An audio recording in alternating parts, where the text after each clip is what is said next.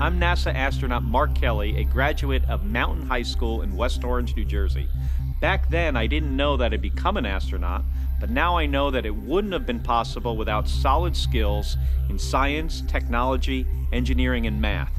Take it from me, education is your ticket to an incredible future, and what you learn today will help you reach for the stars tomorrow.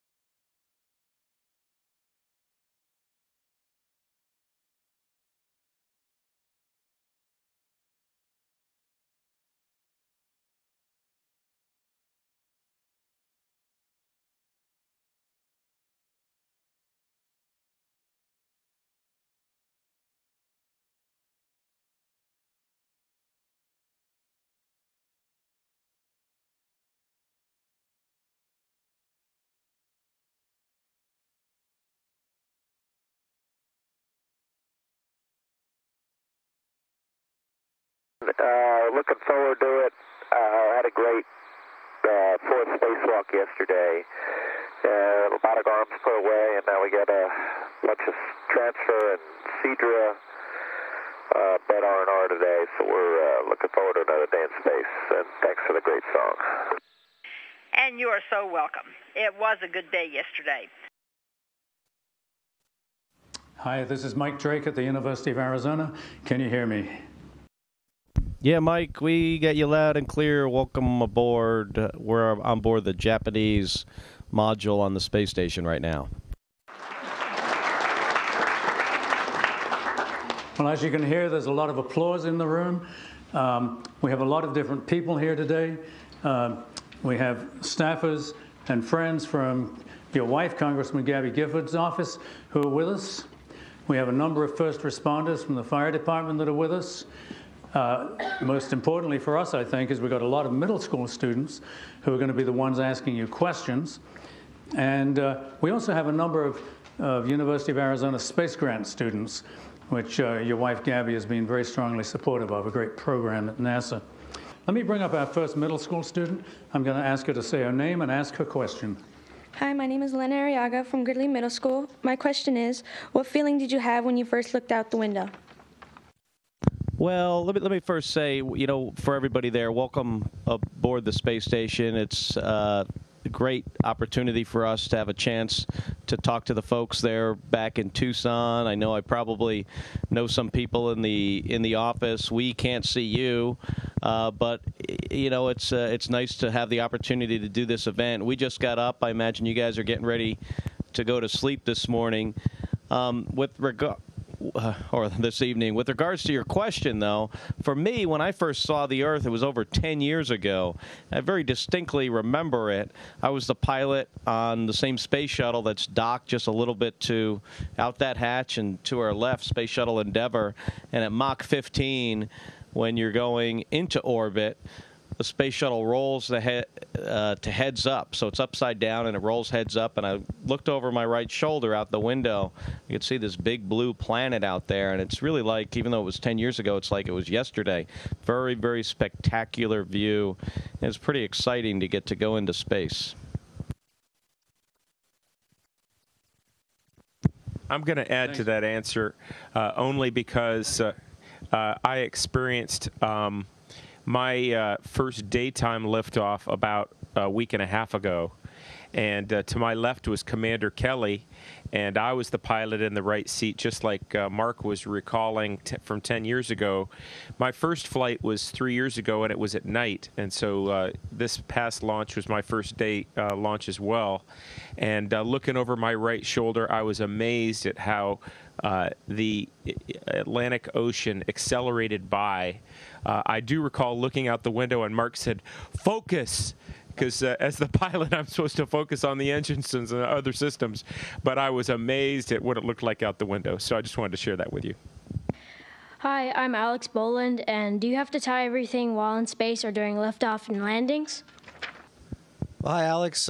Yeah, we really do. When on launch, everything vibrates and shakes, and so everything has to be tied down. But then once we get to orbit, it's not shaking and vibrating anymore. But if we don't tie it down, it'll float away. So, one of the big challenges living up here is not losing your stuff. So we have to keep things tied down, keep things secured, because you'll lose it pretty fast. But that becomes challenging, but it also becomes fun too. So if you're eating a meal and you have a couple of things in your hands, if you run out of hands, you could just take your food and stick it right there, and then go about getting a drink or something else, and then just grab it, and there it is. Okay, just like that. So so it's challenging on one hand, but it's a lot of fun on the other. Hi, my name is Mia Birch from Gridley Middle School. My question is, why do you take dry food with you, and can you eat regular meal in space, or is it impossible to keep the food from floating off? Well, we have Velcro attached to all our food items.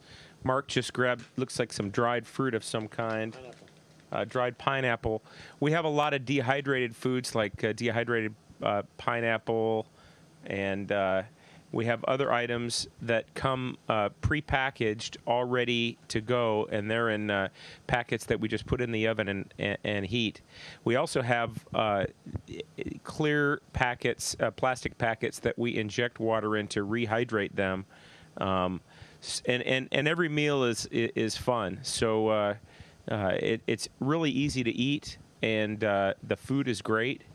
Some people love the shrimp cocktail. I actually prefer the M&Ms, and it's a normal diet. I made a hamburger the other day.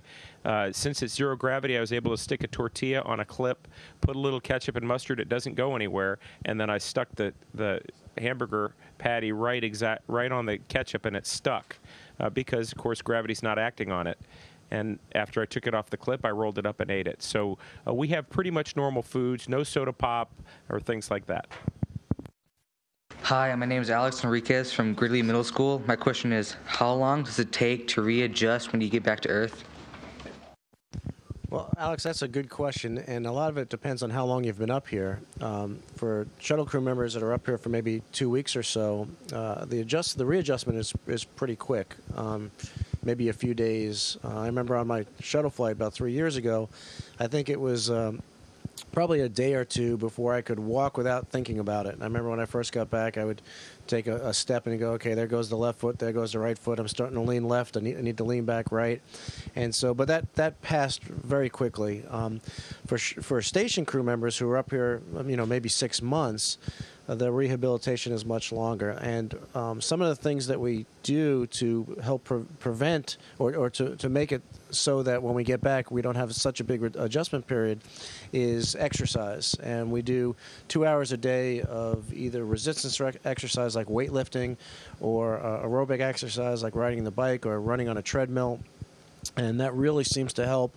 It helps us in our adjustment when we come back to Earth, and it also helps prevent some of or slow down some of the processes of just living in space, like losing some of our bone mass and our muscles weakening and things like that. So it helps to counteract that. So there's a big, long period of time after we get back where we slowly, do a lot of exercise and a lot of other activities to readjust to gravity once we get back.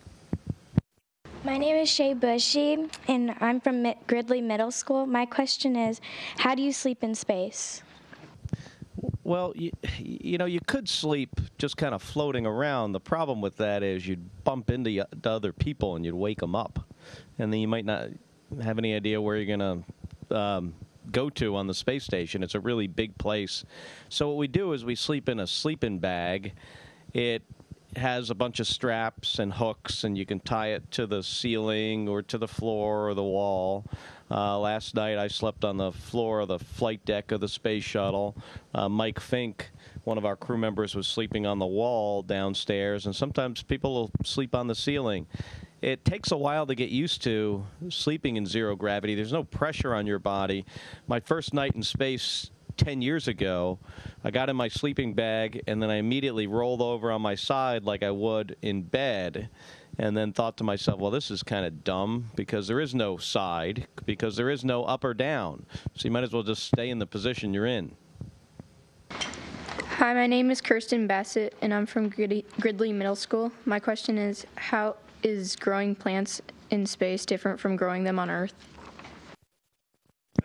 Kristen, that's a really good question, because we're actually doing that. And we're trying to figure out the answer to that question, really, and what effect gravity has in how plants grow. And one of the things we're trying to do is remove, because we're in space and because we're in this what we call microgravity environment, we can eliminate gravity from the equation, and we can see how plants grow without gravity, and that helps us to better understand the process of plant growth, which helps us understand how crops grow and how we can make more food. And so one of the things that we're doing is we're looking at what factor gravity plays in a plant's growth and how that compares to things like moisture in the soil and chemicals that are used for fertilizers and things like that. And a lot of the research that we do is so that we can go farther and farther into space. And when we go to Mars and beyond, we're going to have to grow our own food in order to do that. And so that's a very important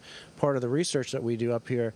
But on the one hand, we're trying to discover how to go further in space, but we're also helping, all the people on Earth as well as we grow, figure out how to grow crops in areas that are stricken with drought and, areas that don't have really good soil. And so there's a lot of experimentation that we do to look at the effects of gravity. And we also have, cameras on the space station that look at crops throughout the world and evaluate how they're growing over time so that we could better understand that process. So very good question. Thank you. Hi, my name is Amanda Duncan from Gridley Middle School. My question is, can you see signs of man-made or natural disasters from space? Amanda, you can, and that's one of the really good things about being up here and having this vantage point to see our planet from. And one of the most recent ones is the flooding in the Mississippi River, and we were able to take pictures of that and kind of document over time the changes to the river and the effect in the surrounding communities. And so, volcanoes, hurricanes, pollution, all those type of things that are affecting our environment, we can monitor, we can watch, we can keep track of up here, and it's really interesting to see that and to see the good things and the bad things, and see how man-made effects on our planet are making some changes that some of them good and some of them bad. So it's good to keep track of that, and it's a wonderful place to do that from. Hi, my name is Taylor Reynolds from Gridley Middle School. My question is, how does the human body change in space, both long and short term? Well, the human body is an amazing thing, and it really adapts very quickly to any environment that it's in. And very quickly after you get to space, your body starts to adjust, and that's a good thing, but some of that adjustment is not that good. So one of the things that your body realizes is it doesn't really need a skeleton anymore, and so you start losing a lot of the mass in your bones, the density of your bones. You don't need the muscles in your legs as much, so you start to lose those. As Mark said, the fluid shifts. So in your body, there's fluid that is all kept towards your feet because of gravity. So once you get to space, that is free to flow to different parts of your body that it normally doesn't. So those are all changes that occur. Your eyes change shape. So there's a lot of these different effects that occur as your body tries to adjust to its new environment. And like we had talked about before, so, you know, some of these bad effects, like losing bone density, we have to counteract through other means, like exercise. So, like I said, the body is an amazing adaptive thing, and it's you know, something that we study up here a great deal. We have a lot of experimentation that we use, that we do on ourselves and on each other as crewmates, and you know, we are learning more about the human body with our time up here. Hi, my name is Maddie Shaw from Gridley Middle School. My question is, how do you shower in space? Well, thanks, Maddie. We don't have a shower. Skylab, after the Apollo program where we went to the moon, actually had something that was like a shower, and I think worked pretty well. On the space station and space shuttle, we don't. So we take a bath kind of like somebody would if they were in a hospital bed. I mean, with a towel and water and soap on it. You rub it on yourself, and then you wipe it off later. So it's not the greatest shower, but you know, it works. It works for 2 weeks for us, and it'll work for 6 months for Ron. So that's a very good question. Before we go, I wanted to congratulate the University of Arizona on their new project, and I can't remember the name of it. We just saw it in the news since we launched on the 16th of May, but their project to visit an asteroid. That's you know, very exciting. It's, I think, one of the biggest NASA-related projects that a university has had, and so I wanted to congratulate the University of Arizona for that milestone in their exploration of space. So thanks very much, everybody. It was great talking to you today, and hope to see you in Tucson. Thank you, Mark. Let's all applaud their work up there.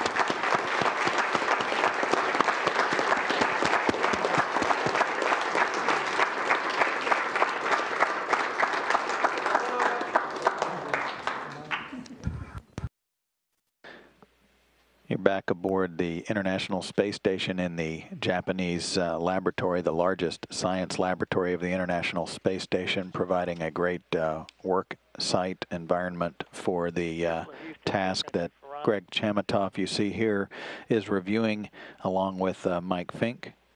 Chamitoff is reviewing the procedures, the detailed procedures for this task, which is budgeted on his and Mike Fink's timeline for about 4 to 5 hours worth of work to swap out what's known as a bed, a sorbent bed on the carbon dioxide removal assembly. It's a very elaborate piece of equipment you see there, and quite large, that when active removes carbon dioxide from the atmosphere of the International Space Station. In Station Houston on Space Ground 2 for Mike. Go ahead, procedure. And Mike, this is just for you. We wanted to congratulate you on breaking the duration record, 377 days and counting. Our hearty congratulations.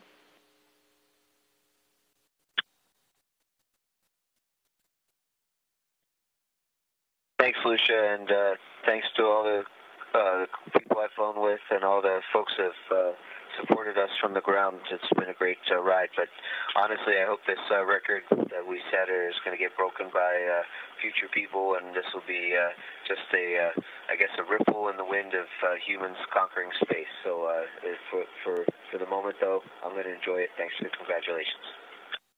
And it's been a real joy, and we also share that hope with you. Lucia, just so you know, Mike's planning to break that record tomorrow. Good deal. I am this morning my timeline glacier. So I am going through the procedure to shut it down, and then I'll take it out, and then I'll give it to the station. So what is glacier? Well, glacier is a surprise, because I heard that there must be some very interesting inside. Shall we open it? Yeah. Can you open it right now? Well, takes a special tool, doesn't it? I guess we could, but we don't want to do that. We want to. We don't want to spoil the surprise. No. But they do experiments, cold temperature experiments in there, right? What's the temperature right now, that thing? I went already to them, and it was -35. It's pretty cold. Minus 35 degrees. Yeah. Boy, you could like store ice cream or something in this thing. Well, no, you cannot do that, but in theory you could. All right. Well, Roberto, we're gonna get you on video when you're pulling this thing out. So don't pull it out till I come back. All right? I'll be waiting for you. All right. Bye. So hey guys, what a bunch of spacewalkers do after all the spacewalks are done. More maintenance. What's this? This is a carbon dioxide removal assembly. The space looks like a truck engine. And we're taking it up completely apart to change out that bed in there. In the middle. Right in the middle bed. Everything's going to come off and everything's going to go back on. No problem. It's a full day job, but we can handle it. It looks like something that a bunch of guys who've been on the space station a long time would know how to do. We're the can-do crew. So how long you been working on this thing? A couple hours. Yeah, I know you guys been hiding in here. But hey, for those of you watching NASA TV, if you fix things at home, anything like fixing your own furnace, working on your own car, you know, any little thing that you, any maintenance kind of work you do at home is good spaceflight training. That's true, absolutely. All right. Hey, there's one other thing in here that I noted. There's, isn't there like an experiment over here that's like really fragile? That's called BCAT, and it's binary colloids. Colloids. Basically, it's looking at how colloidal particles in a fluid. Yeah, thank you. How colloidal particles in a fluid separate, and it's over a long period of time in 0G, and you see a camera there set up to take special pictures of that. It's been going on in the space station for a long time, and they're learning a lot about how fluids behave in space. So that's a really neat experiment. Tell you what, Taz has a couple PhDs, and you know why. He understands stuff like that. And then looking up here, we see the JLP. Installed by another can-do crew. Oh yeah, can-do crew. Yeah, you betcha. What's interesting right here is we've done a lot of our PR shots at this particular location, and that's what we kind of hold our feet down with, these little foot restraints. What's interesting though is they're located not exactly aligned with the hatch. They're actually pretty far back, and so if you just jump straight up, you might hit that hatch right there. I think we might have seen that earlier today. Did that happen to you, Box? Yeah, it did. All right, guys. All right, yeah, show me a jump. Show me a jump. Here we go. All right. Both of you. Woo. Up you go.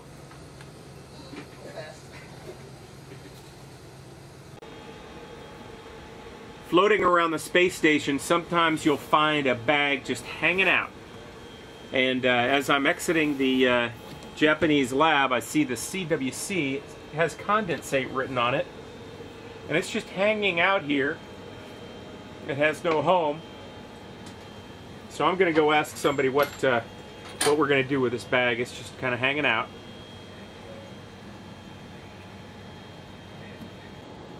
I'm in Node 2, and here are some sleep stations that the station guys have used over the years, and there's 4 of them. As I kind of rotate around, Ronnie Guerin and one of the Russians, Sasha, are sleeping in 2 of them, but now that Katie and Paulo have left, we have 2 open ones. So we've been sharing, here's Ronnie's. We've been sharing 2 of these the last few nights, and I got the opportunity to sleep in one last night. Really comfortable. They're about 3 feet by 3 feet by 6 feet. The sleeping bag fits nicely along in here, and then on this side you can see laptops and other things that can be used to access the internet. I'm actually upside down here in relationship to the room. Ah, there we go, much better. Actually, no, I had it right the first time. It's just looks like the laptop's stowed. Also complete with a light. Oh yeah.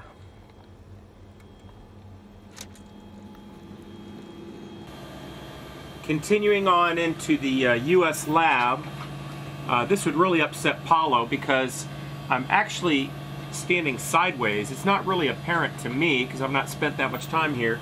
Actually, it kind of is now. But this is actually the deck as we're This is the orientation my body is supposed to be as I traverse through this module. It doesn't really bother us shuttle guys much because we're not really used to what's up and what's down, but the station guys, it can be troubling to them if we're talking to them upside down. Entering into node 1, if I go down, you go to the PMM. If I go right, we go to node 3, and then the cupola's back in there. If I go left, go into the airlock, and there's guys working in there. Hi, Box. How are you doing? I'm doing good. How are you? Very good. And then straight ahead is the Russian segment. The only part of the node that you can't go into is this one right here. It's a wall of food and other EVA items. I'm going to go into the airlock and see what's going on with these guys. What have you guys been doing in here all day? Resizing suits. We're way behind. We're catching up though. Well, you guys have been working back here for like 2 hours.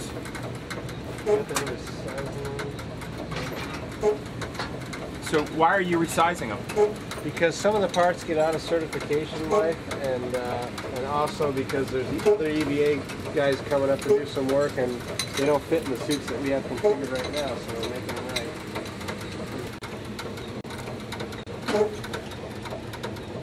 Yeah, Fox, let's get them ready.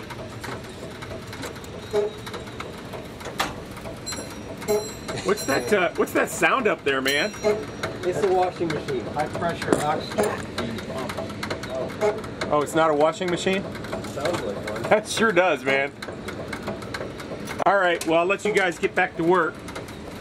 Thanks for spending a couple minutes on Flight Day highlights for Flight Day 13. Thanks, buddy. It looks like Roberto is working on the second corner of this glacier removal. Looks pretty loose now.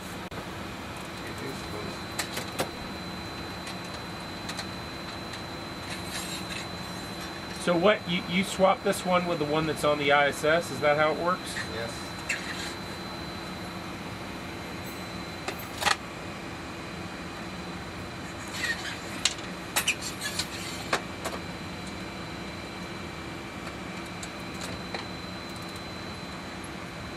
The glacier is coming out. He has been with us for 13 days, and now we'll give it to the station. So, Roberta, what is the mystery of what's inside a glacier? I don't know, and maybe I will never know.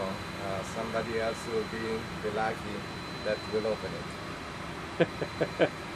All right. Thanks a lot, man. We're taking it to ISS. I'm going to give you some help.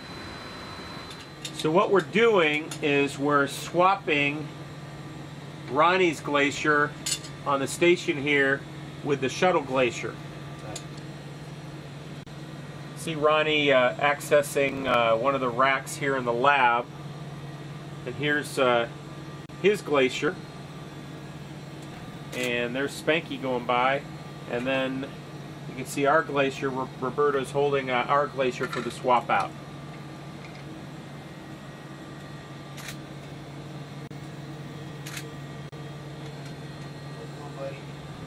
All right, Roberto, I present you with the Space Station Glacier. Ron, I also give you ours. All right, I accept the shuttle glacier. And I accept the ISS glacier. And you get the shuttle glacier, including all of its contents. Oh yeah, I'm looking forward to that. All right, thanks, Fox. I have the glacier that is coming from the station, and now I will put it back in place, reinstall it, power on, so that we can bring it back to Earth.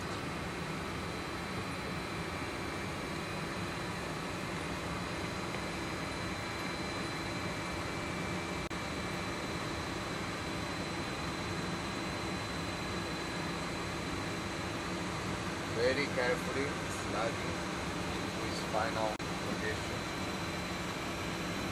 I'm not thinking there's any ice cream in this one. I don't know. I don't know. Ah. But All right. That's it. That's all. Okay, we got to connect the cables and the. We have to connect the cables and redo the screws. All right. You don't want to. So Roberto, are you using that high torque rod to get the little hex nuts in? Is that what's going on? Yeah. Now I try to capture the holes. Close it down.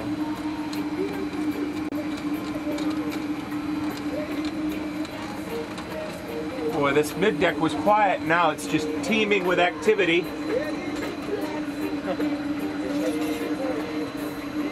How many workouts is this for you, Mark? Are you setting a record? A record for me. Yes, stay with me, man. I've gotten most of my exercise sessions. I think I'm one behind you. Went a little extra long today, though. All right, well, this is signing out on the mid-deck. The Glacier is successfully transferred and off to more fun on flight day 13. And next is, for me, is spinal elongation. And while we're talking about that, here's a height chart that we put up the other day.